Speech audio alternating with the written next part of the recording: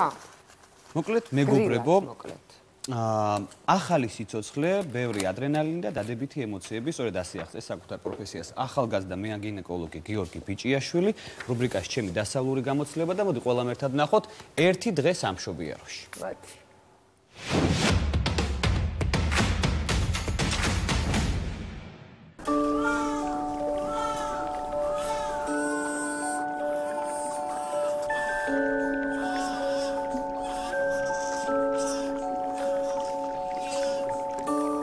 თითქოს ჩანს გვერდიდან, რომ მშობიარობა მეანისთვის ეს არის ჩვეულებრივი მომენტი, რომ ახალ შეჩვეული ამ ემოციას და ყოველ ჯერზე არ განიცდით. თუმცა ჩვენ მშობიარესთან ერთად გვიხარია ყოველი ახალი ბავშვის დაბადება, განვიცდით ემოციურად, ნერვიულობთ მასთან ერთად და ბოლოს მათთან ერთად გვიხარია ხოლმე.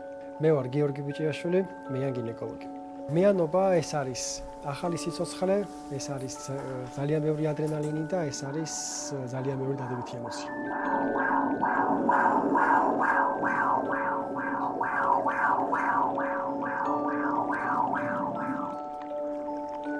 პაციენტთან შესვლისას აუცილებელია მასთან პირველივე მომენტიდან დობის მოპოვება და მაქსიმალურად მოახდინო ის, რომ გახსნა პაციენტი. აუცილებელია რაღაც მომენტში იყო ფსიქოლოგი, რომ მაქსიმალურად გაუწიო მას ემოციური მხარდაჭერა. ზოგადად მშობიარე ქალი, თვითონ ორსული ქალი, მშობიარე ქალი და მშობიარობის შემდგომ მელოგინე ქალი ყოველთვის არის ლაბილური და დღევანდელი ყოფა რაც ხდება მსოფლიოში და ჩვენთანაც საქართველოშიც კორონავირუსთან პანდემიასთან დაკავშირებით ამ სტრესს კიდევ უფრო ზრდის. ჩვენ განსაკუთრებით კიდევ უფრო მეტი შემართებით და კიდევ უფრო მეტი ენთუზიაზმი გვმართებს.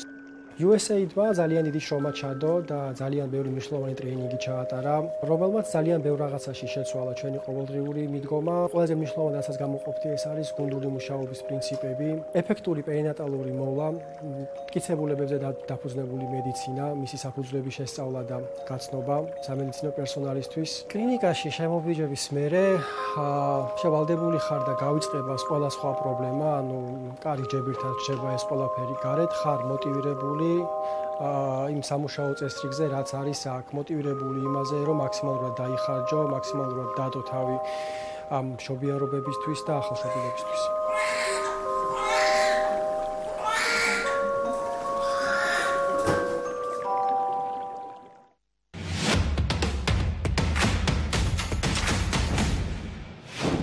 აი ჯადოსნური მომენტი რომელია.